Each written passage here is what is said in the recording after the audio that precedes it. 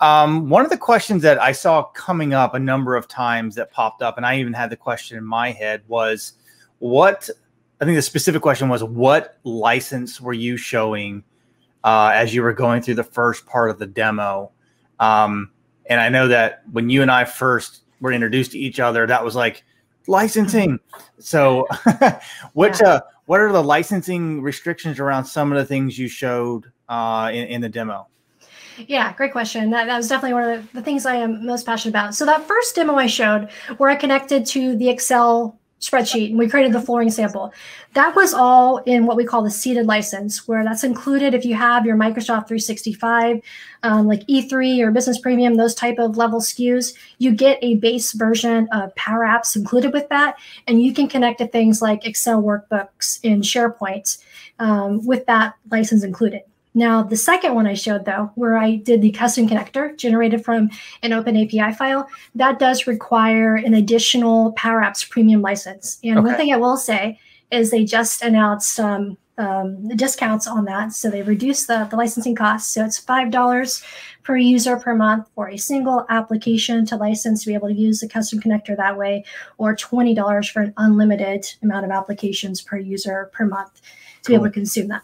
Cool. And I don't know if you know the answer to this, but I'll ask anyways, because the guy who asked the question, Jeremy Sinclair, the Twitter friend of mine, a good question. Will the HTTP connector ever become standard in Power Apps, or is it always a premium one?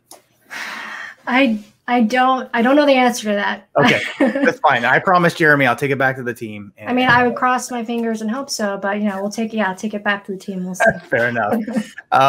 So Thomas asked the question as well. Is a connector mostly a trigger? And trigger is, it's a term that probably is more common when it comes to functions, where we're waiting for an event to happen or something to trigger an action to happen. So how do you think about the connectors? Because there's, as you showed, the slide was like not even big enough to show all the connectors we have. How do you think about a connector?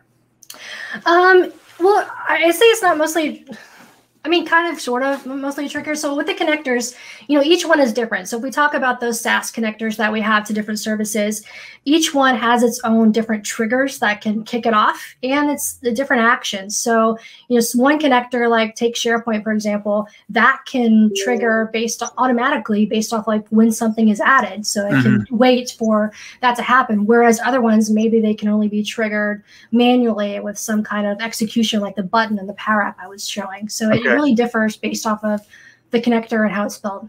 Okay.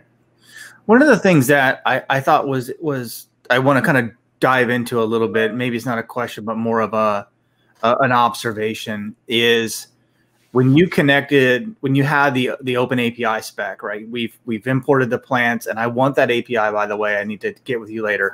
So I want to use that. And you pulled up the formula bar and you're like, oh, I'm just going to connect it to my API, blah, blah, blah. I want to emphasize the fact that you actually didn't do anything, right? There was no code. It was almost like, this is just now a method that's available to me, or formula. Like I just typed like my whatever dot, and now the methods are available, right? Yeah, exactly. And in the dot too, that's one of the things I love about Power Apps, especially from, coming from a pro dev background. It has that like IntelliSense that we're used to. We just do a dot, we figure out here are all the methods that I can call with this API, and here's exactly what I need to pass it in. It's as simple as what we're used to in Visual Studio. Yeah. That's great. Awesome. All right. Well, I appreciate you taking the time to throw all this at it. I'm still consuming a lot of what you had there. And we're going to jump into a next section that Nitya, our friend and colleague, she likes to do all these sketch notes, and it's like a hangman thing. So I'm really looking to jump in, and maybe you can help me guess through some of these things. So we will jump into that next. I think Ryan, our lovely producer, is going to throw one up here. So we're supposed to kind of guess what this is. It's kind of a hangman. So people in the chat here, try and figure out what we're trying to guess this particular service. It's really, really fast. So when you pre-built visual controls and components that don't fit your needs, what is this particular tool, right? Oh, you guys have instructions in the chat. All right. Does anybody know what it is? April, are you still around? Can you help me? Don't know? I don't even know what it is. What? Power Apps Oh, we get a little clue here. Oh, yeah, I know. I didn't want to ruin it for anyone, though, in the chat. I know what it is. I was going to give it like a little bit more time. Does anybody have it in the chat? PCF, I mean, what are those like things that we built, like widgets almost? What's another word for widgets? I mean, yeah. So it looks like the developer wants to turn a square into a circle. Like, what would we do for something that's custom? I mean, I'm thinking that's a component. And in Power Apps, that's what I'm thinking. That's a pretty good guess. Yeah. I'm going to go with, Jeremy, our good friend Jeremy just popped in, and so did Douglas and Jay. All right, but Jay got close. Jay said Connect framework. That's pretty close. Jeremy says Power Apps component framework. Yes, that's it. Very nice. Very nice. All right, I think we got time. Do we have time for another one or no? Yes. Yeah. All right. We're getting lots of yeses in our own chain. We got a question. I want to see what this question here is.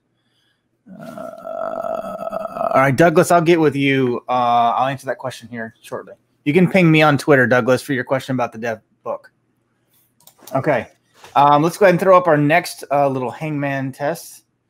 All right, this is a concept. Nietzsche draws really fast. I know. All right. This is all right. How'd you make this? Okay, it looks like somebody can go really fast. Do you know any coding languages? Have you heard about Power Apps? All right, this looks like a concept. Concept. I'm going to check our other chat here. I'm going to look up at my other screen here. All right. It's a term to describe the ability to use to build apps using visual interfaces and scripting instead of programming languages. That's a little tricky because you said we could use some. Yeah, I wouldn't say instead of, but yeah, I did talk about this quite a bit just now. So I sure did. Looks like, all right, we've got one guess in here. I'm waiting for maybe one more. All right. All right, Geetha and Jay both get it. All right, they said low code. It's a good guess.